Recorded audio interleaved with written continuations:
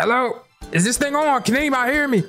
Man, I knew this motherfucker wasn't working, man. Why you send me this trash ass radio, man? Oh shit, I'm on the air. What's going on, ladies and gentlemen? This your boy Paperboy from Atlanta. Shit, wrong character. This your boy Bernie coming to you live from Big Nigga Podcast. You know what I'm saying? Now I know y'all probably confused. You know what I'm saying? Why is it called Big Nigga Podcast? All right, I'm gonna be honest. All right, I'm a big nigga, but that's not why I call it that. I'm gonna call it Big Nigga Podcast because everything in this movie is a big nigga. I'm not gonna lie, everything. King Kong, Godzilla, Mecha Godzilla. It's this one dude with 3 heads.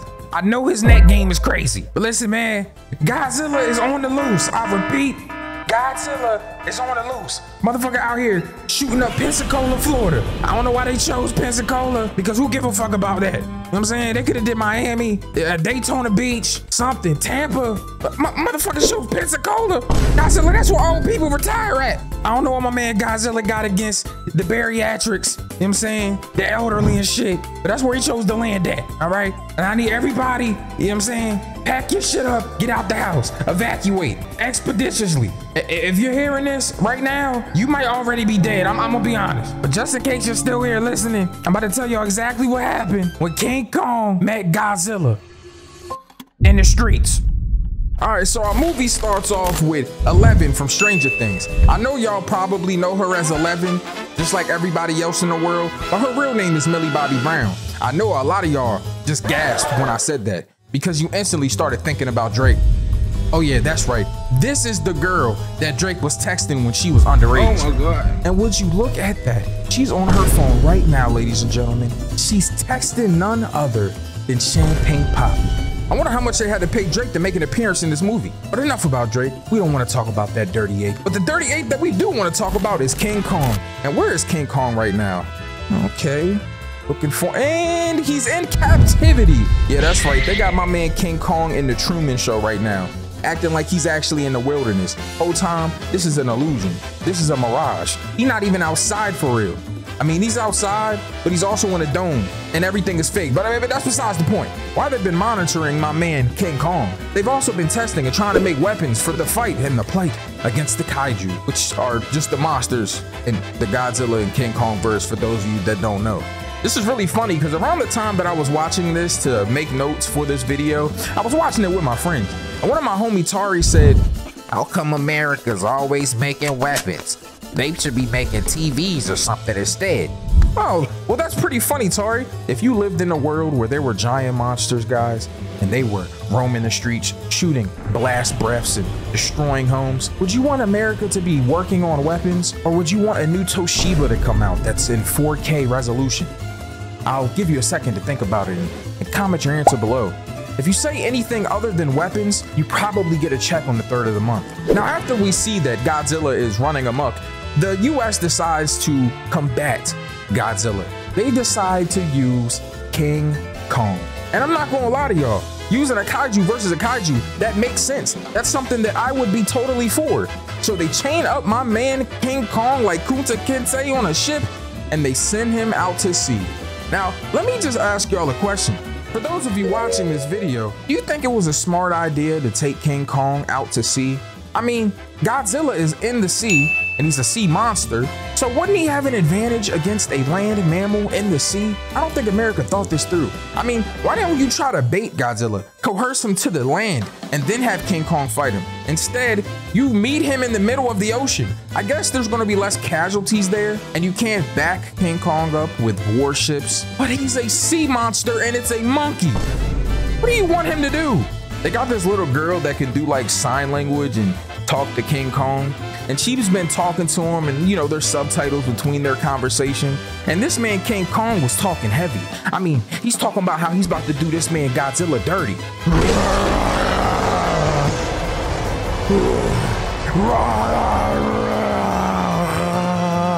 Excuse me, I don't know what the fuck he just said. Can someone translate that?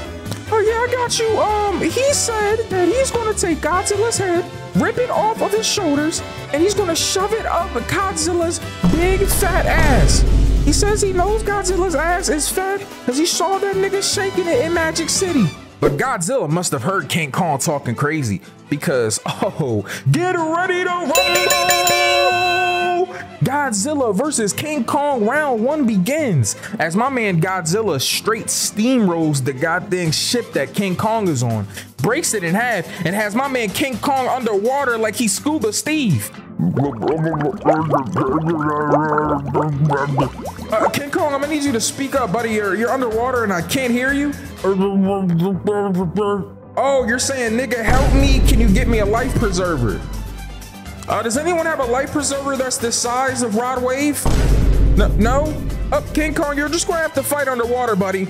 And that's what he does, bro. I ain't gonna lie, this feel like a racially motivated ass whipping, bro. This joint is crazy. This nigga must be a swimmer, though. Look at that breath consistency. He out of there like Michael Phelps right now. Bro, I mean, he do got giant ass lungs, so it kind of does make sense that he can hold his breath for a long time, but that's besides the point. So he kicks this dude Godzilla underwater, swims off, and gets on a boat.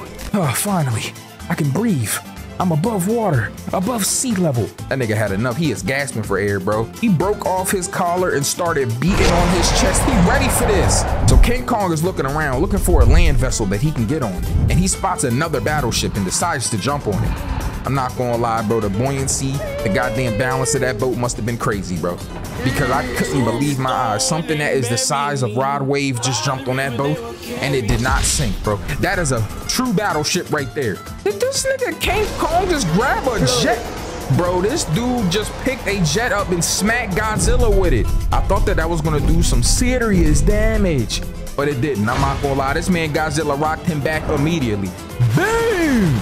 But don't worry, my man King Kong has reinforcements. Look, it's jets, and they're shooting at him. And you know, that's gotta be helpful, right? Right? Is what I would like to tell you, but it really isn't. Because this man Godzilla is goddamn invulnerable. I feel like nothing works on him. He got this dude King Kong underground, bro. Oh my God, bro. He got tight because King Kong hit him. Shot at the boat with his blast breath. This shit starts sinking like the Titanic. You got Godzilla underwater with King Kong and he's suffocating this dude. Bro, I thought that this man King Kong was just gonna die underwater, bro. The whole time I'm just like, man, is Kong gonna die? Is he gonna get above water? And you know, finally he did, and threw up the fucking water because he was about to die. Bro, this dude King Kong looked like he was in the scene fresh out of Baywatch, the way he popped up out that water, bro. You David Hasselhoff? But I ain't gonna lie, Godzilla is a real dude, bro, because he could have easily killed King Kong here, had him at the disadvantage, had him underwater, but he decided to let Kong live because he didn't want to win in a disadvantaged fight. He basically looked at him and had pity. This man King Kong was laying on his boat, fresh on his back, looking like my girl after I break her doonies down. All right, I ain't gonna lie, that was kind of crazy. Pause on that. But this dude Kong, like, damn, son. But while King Kong is getting his ass whipped, Bobby and her group are on the way to some underground shit, which turns out to be some government secret facility. At the same time that they're popping up at this facility, the government done transported King Kong to the facility. It's kind of weird how they met. Very coincidental, but you know, plot convenience and everything. So King Kong shows up, bro. He gets up out this net and looks around, and I ain't gonna lie, I seen something in this scene that I haven't seen in 8 years because of climate change. Snow. I have not seen snow in so long. This joint is getting ridiculous. It is January 7th. And right now it's like 48 degrees outside. I ain't gonna lie, we're in the upper northern East Coast. So usually in the winter, it'd be below freezing. It'd be like at least 30, bro. It is almost 50 degrees January 7th. I ain't gonna lie.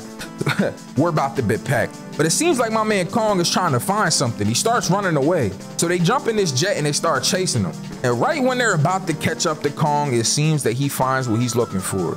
This weird ass portal that transports him. And I'm not gonna lie, this has to be a huge portal, bro, because it transported a monkey that seems to be about, let me look that up, 20 tons? This motherfucker is huge. Here we are, guys. Look at it, it's beautiful. The Neverland Ranch. Actually, we're at Skull Island, and I'm not gonna lie, this is basically the Dark Continent. I mean, there's just a bunch of fucked up monsters everywhere, and King Kong is having a blast, bro. He's a track star, bro. He is running around. He feels the air outside, the fresh breeze on his back. But monsters are attacking everywhere, bro. I'm not gonna lie, I don't know what these ugly ass things are with no arms and just tails and wings, but they're fucking gross. This man King Kong grabs this shit out the air and starts slamming them around like a WWE match. This joint is out of pocket. What is this, bro? Oh my God. This mutated ass alien. This looks like something that is a pre-evolution in a Pokemon game. Like it's supposed to evolve and have arms. fucking Dratini with Zubat wings. What the fuck is this? But like I said, bro grabs one and throws him into the other one, bro. But this shit starts smothering King Kong, bro. And the people on the jet have to intervene. They come in with the motherfucking Glock dookie. Start shooting him like a Gallagher game. I'm not gonna lie. And King Kong starts beating the fuck out of this thing, bro. It rips his head off and drinks the liquid out of it. Like this motherfucker is Lil Pump now, bro. He's sipping straight lean. Bro, the lean is what he leaned on, bro. This motherfucker drank out of his head, started beating on his chest, and I'm still the king round this bitch. King Kong then realizes that he wants to travel some. I still feel like he's trying to look for something, but I don't know what. And then he encounters these weird stones and starts floating. Meanwhile, Bobby and her group are still underground and they find Mecha Godzilla. And you remember those ugly ass monsters I was just talking about? Well, one of them pop out, bro. Oh my God. And Mecha Godzilla punishes this shit, grabs it and annihilates it with his blast breath. I'm not gonna lie, this nigga is cold. Keep him far away from any other kaiju. I'm not gonna hold you. It seems that he's being controlled by this Asian guy with this helmet on. Motherfucker think he Charles Xavier, bro. Got Cerebro on, like, you feel me? But back to Kong. He's walking through this big corridor, this open cave. And it's like I said, he's finally finds what he's looking for, bro. He finds this special ass axe that's made out of these, like, I don't know, what is that, a gem? A mineral? I don't know what it is. But that shit starts glowing and charging up just like Godzilla's blast breath. Now this dude Godzilla is in Hong Kong and feels it way underground, bro. And he wants to get to it. Now as Godzilla is up shooting the ground trying to get to this thing that he's feeling, they are underground trying to drill. And monsters just start swarming everywhere, bro. Look at them, bro. Just like America, trying to take advantage of some strong mineral, bro. Trying to take and squander resources of other people. And karma is a bitch. Now look at all of you guys getting devoured by these weird ass monsters with no arms and just wings and tails, getting eaten by these gross, grotesque, I don't even know what these things are, bro. These things are terrible, but they are folding y'all niggas. Kong is trying to fight them, but it's so many of them, bro. But right before things get bad and one of our main characters get eaten alive by this nasty monster that kind of looks like Bruce Jenner, Godzilla shoots underground and stops it. And here we are in Hong Kong. And you best believe that we are here for round 2. Let's get ready to rumble. We got Godzilla versus nigga, you's a bitch. For my battle rap fans, y'all know exactly who that's from. Comment down below if you know what battle rapper says that. But I ain't gonna lie, bro. This dude got the charge axe in hand and he is ready. He swing that bitch. Weave, miss. Bro, that joint goes straight into the building. I'm not gonna lie. Kong is boxing though. He like, yeah.